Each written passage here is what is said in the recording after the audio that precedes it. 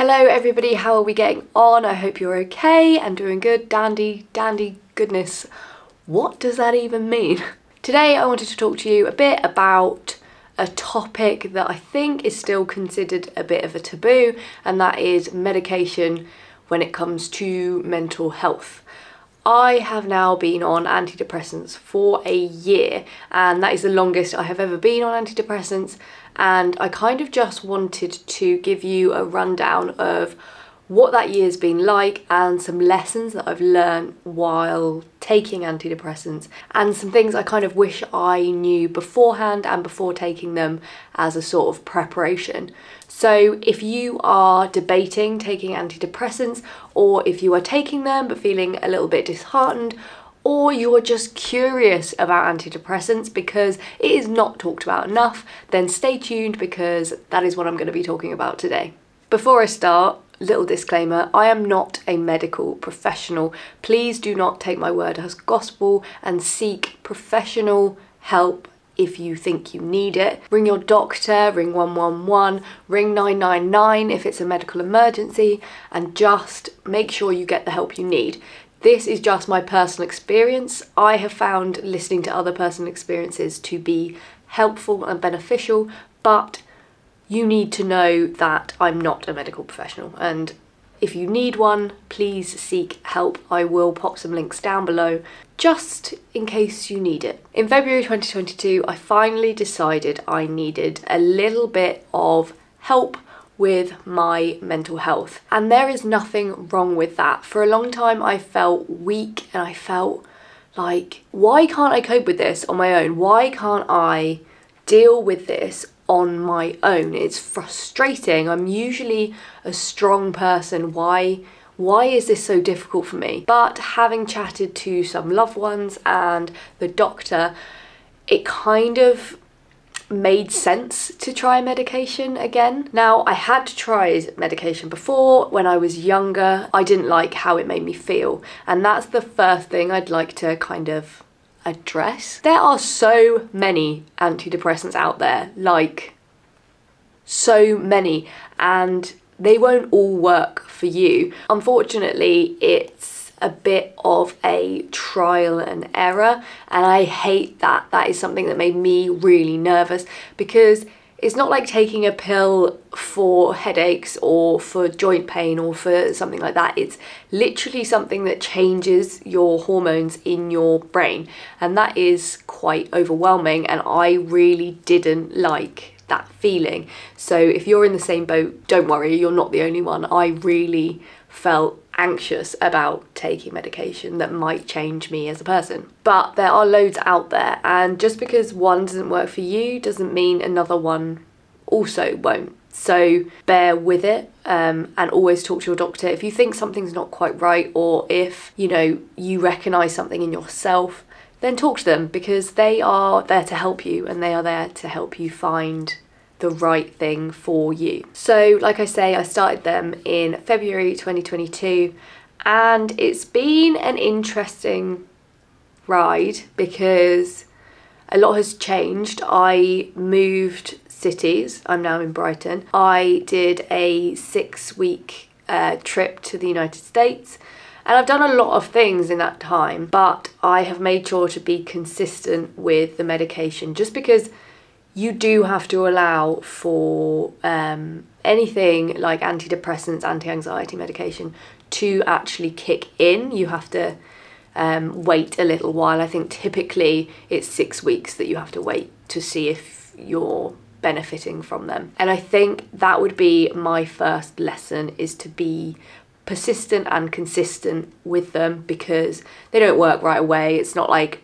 paracetamol or Tylenol that you take and it works and you don't have a headache anymore, you don't have a pain. You have to be consistent because it's not going to change overnight, and I wish someone had told me that the first time I was taking antidepressants, because I kind of did expect a miracle pill, and that is not what people demanding my attention. Antidepressants are not a miracle pill. They shouldn't change who you are. They should just help balance you out and settle you into the person you are meant to be and help you along the way. For those of you who don't know, the reason I started taking antidepressants was because I was struggling. I was really struggling, and I have another video that sort of delves into antidepressants a bit more. If you want to check it out, I'll leave it in a link here. But I'm really glad I started them. And I don't know if I will always take them. I hope not, because I hope I come to the point where I don't need them, but that is a scary process. So like I said, I've learned a lot from taking antidepressants a year on, and patience is definitely the key. I wish somebody had talked to me about being patient when you first take them, because they're not a magic pill. They don't work overnight. Something else I have learned is that stigma still exists. The amount of times I might have forgotten to take one of my tablets in the morning and had to take it slightly later and had to do it outside. People do have a strange reaction, and I have had people say, oh, I bet it's my brother. But I have been called crazy. I've been questioned about my sanity when it comes to making decisions. And something I'd like to say about that, I was insane before I took these pills. Don't let anybody tell you that because you're taking this medication or because you're, a certain way, that you are insane or your opinion is less valid or all of these horrible, nasty things, because that's not true. If you want to keep your medication very private, that is okay, but you shouldn't have to. And it is okay that you need this little bit of help, because we all need help sometimes, and I've learned that medication is just a little blanket sometimes when you need it, and it has helped hugely. Antidepressants are a personal journey. Nobody should judge you for taking them, and actually you should feel brave for deciding that you need that little bit of help. Antidepressants aren't for life. You can wean off them when you feel you are able to, and they don't have to be this scary thing. When I first got mine, I didn't take them for about 4 weeks, I think. The packet was just on the side, and it took a lot of emotional strength to take them for the first time. And that's okay too. Just chat to your doctor and ask them what they think is best. But remember, antidepressants also come with hard work. Just because you're taking a pill doesn't mean you're suddenly going to be really happy or really leveled out or really mellow. Although I guess it depends what pill you're taking. When you're taking prescribed medication for your mental health, you still, unfortunately, need to work hard to better understand yourself and betterness. Why am I keep saying better? You have to just work hard to understand you and your needs, as well as having this little security blanket to help you through. I have found that being a year on antidepressants has helped me to reevaluate who I am and helped me to find coping strategies and also learn calmly about my brain, and also have open discussions with my loved ones. Before, if they criticised me because I was in a bad mood, I take that very personally.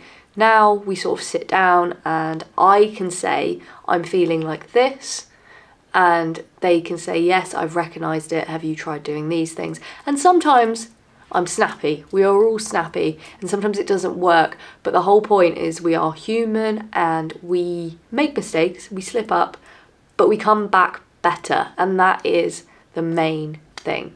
And antidepressants have helped me do that, and I'm really grateful to be on them. I might do another update in a year's time to say how I am after 2 years of being on antidepressants and whether they've changed or whether I am still on them. I'm really excited to see. But I'd love to hear your stories and your journeys through antidepressants if you take them. I'd also like to hear if you've had any stigma or if you think anything about antidepressants. I just really like to know how you feel about them, and I'm really glad to be here, and I'm really glad I get to share this journey with you guys. So thank you very much. As usual, you are all wonderful and lovely. If you're new here, nice to meet you. I'm Becca Probably should have done that at the beginning, but here we are. Please know you are not on your own. You have an excellent community here online in the comments. You have professional help that you can seek, which again, I will pop in the description. As always, I hope you have a lovely day, a lovely life, and look after yourselves, little beans, and I will see you in the next one. Bye. Right, end of credit fam. I feel like I really waffled in that one, but you know, we waffle and we groove. Oh, that is cold. I'm gonna go make another cup of tea.